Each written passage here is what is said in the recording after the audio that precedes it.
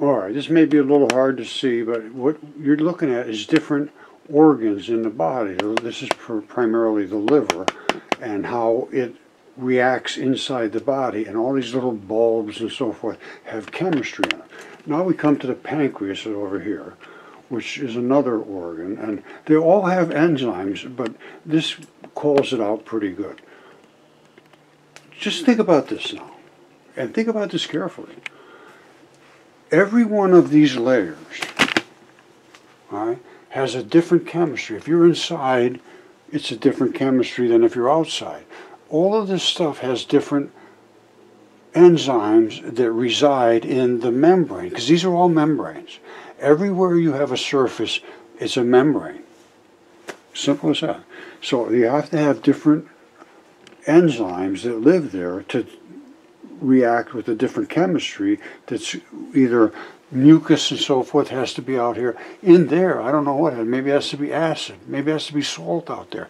There's all kinds of different chemistry. Let me just read you very quickly about the enzymes, which is what I've been talking about, of the pancreatic juice. Now listen to this. The acineous cells of the pancreas contain numerous zymogen granules made up of proenzymes, which are only activated when they reach the alimentary canal, which is the digestive tract. After being excreted inside the lumen of the pancreatic ducts, they reach the duodenum, where the proenzymes have arrived from other enzymes and from duodenal substances, starting their specific chemical activity. And then they talk about catalysts and so forth. But anytime you talk about an enzyme or a catalyst, it's doing a serious chemistry. If you want to read this for yourself, I hope you can focus and read that. This is about the enzymes of the pancreas. And if you don't have the right enzymes, you're done. You cannot work with the chemistry that's coming into you. And it's so specific, all these different areas, and the enzymes, every single different spot in here has to have some different chemistry, because it's being protected from different types of toxins, mostly. You don't want anything invading you. And that's what a membrane does, it stops that. Okay, my friends, I said we're going to get deep into the microbiota. Well, that's what we're going to do.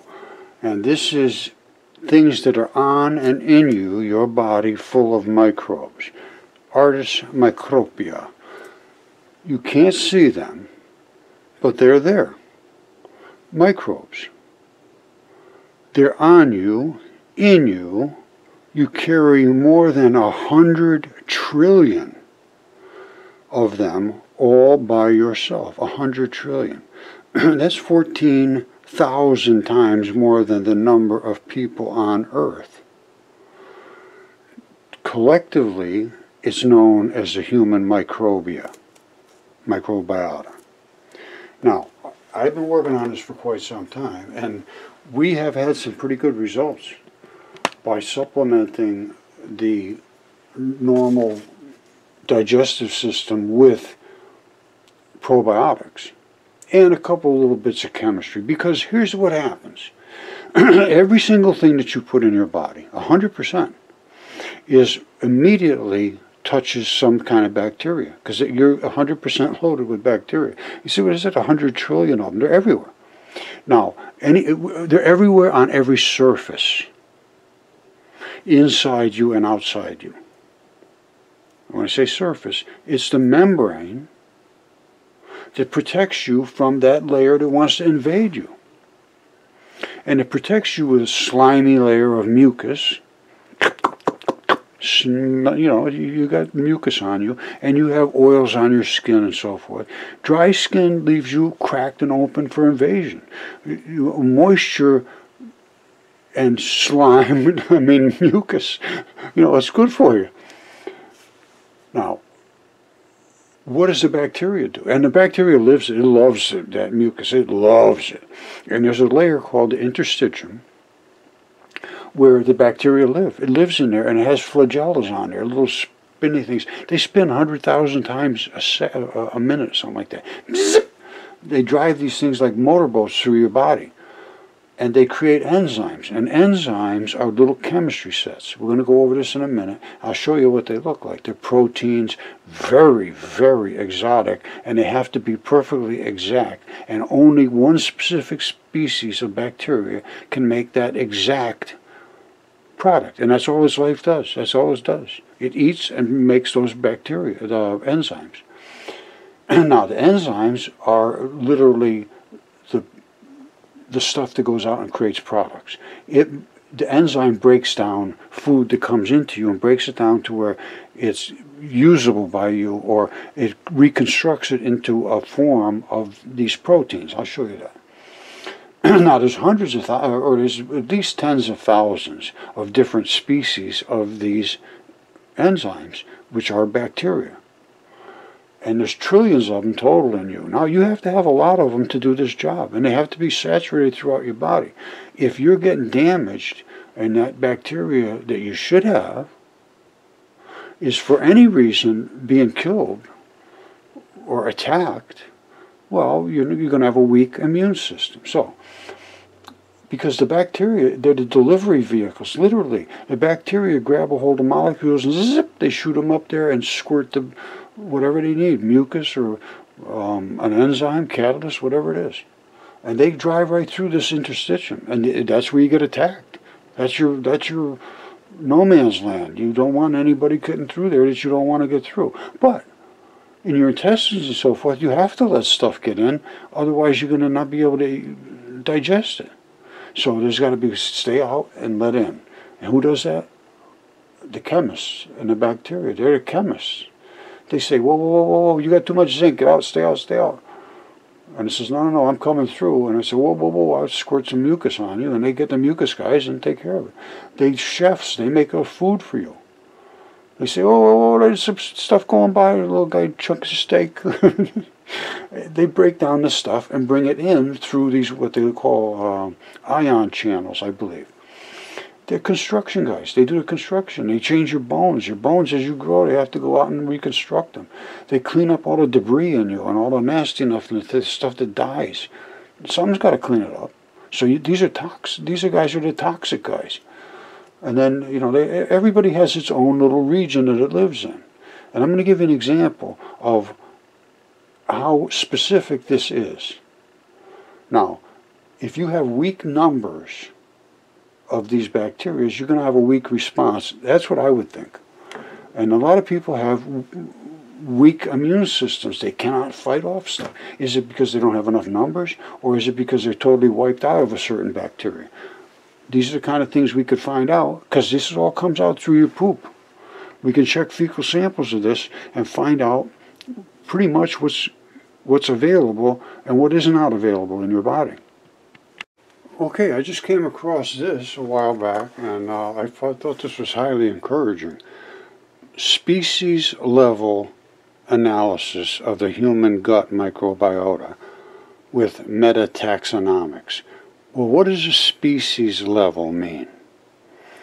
That is literally the exact type of bug. Now, let's take ants.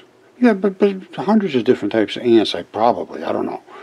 And they all sort of have the same looking characteristics, but one of them eats wood, and one of them eats grass, and one of them, that type of thing. Same thing in your body. Exact same thing.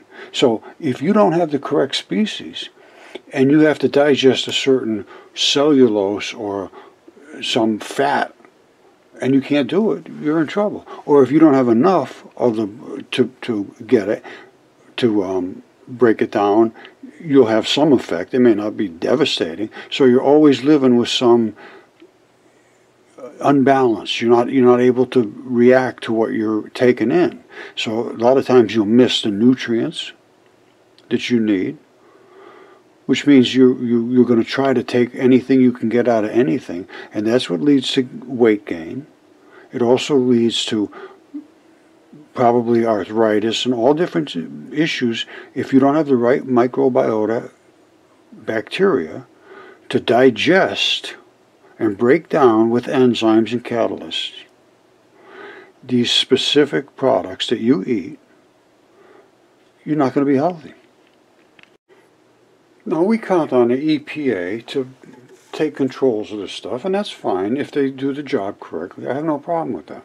However, what I want to see is an across-the-board test, which is very, very, very simple.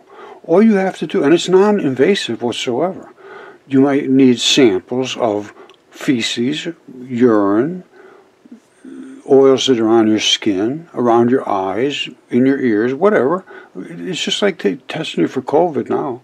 You just take a little swab of this, a little swab of that, you throw it in the vials, and off they go. Somebody looks into it and says, okay, here's the normal sequence of events that we find in all the people that don't have skin cancer. And here's what we find in people that do have skin cancer. I'm telling you, you will find very likely that the bacteria that was supposed to be there to break down the stuff in the lymph nodes can't break it down. So you get toxic lymph nodes, then they get damaged, they break through, and then you get that cancer, right? It invades right into your bloodstream, and then it's all over. All right, this is really very, very simple. Enzymes are proteins. They help speed up chemical reactions in our bodies. And when I say speed them up, like a rocket ship, they can create like 1 million breakdowns of other products in a second, something like that. It's absolutely amazing. Enzymes are essential for digestion, for liver function, and everything in your body is done by enzymes. And the only thing that makes enzymes is a bacteria. Enzymes in our blood can also help healthcare providers check for injuries and diseases. Yes, because if the enzymes are there, there's a reason. If they're not there, there's another reason, and it's your bacteria is bad.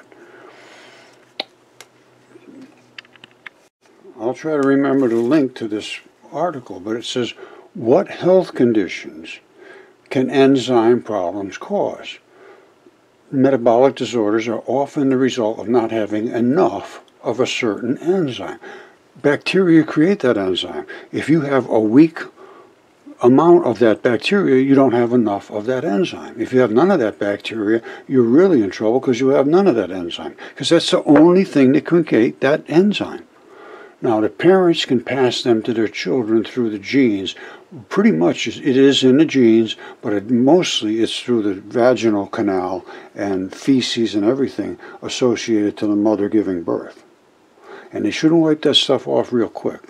Some examples, inherited metabolic disorders include these kind of things. Those are inherited, they say. Well,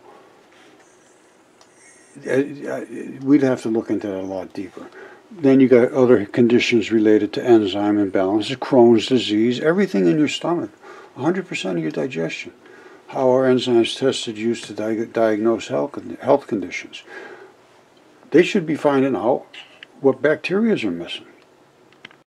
And these are the kind of bacteria products. These are enzymes.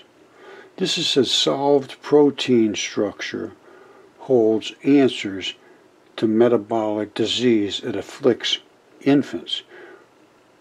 Metabolic, which is your metabolism, how you digest and use the foods coming into you. And kids don't have a digestive system, so they need some kind of enzymes to do everything for them. And that's why it's good to breastfeed and to have a lot of bacteria as the kid is born. That's when they're in the womb, they are basically sterile, is my understanding. As they come through the birth canal, they get all those vaginal juices, and feces is very good, and the mother has to have all of those products in her to pass on. So hereditary, yeah, it's hereditary. I can go along with that. And then there is other hard-coded, genes that, give you traits. All right, but these illness things, I think, are more related to not having the correct ability to withstand the new environment that they find the baby in.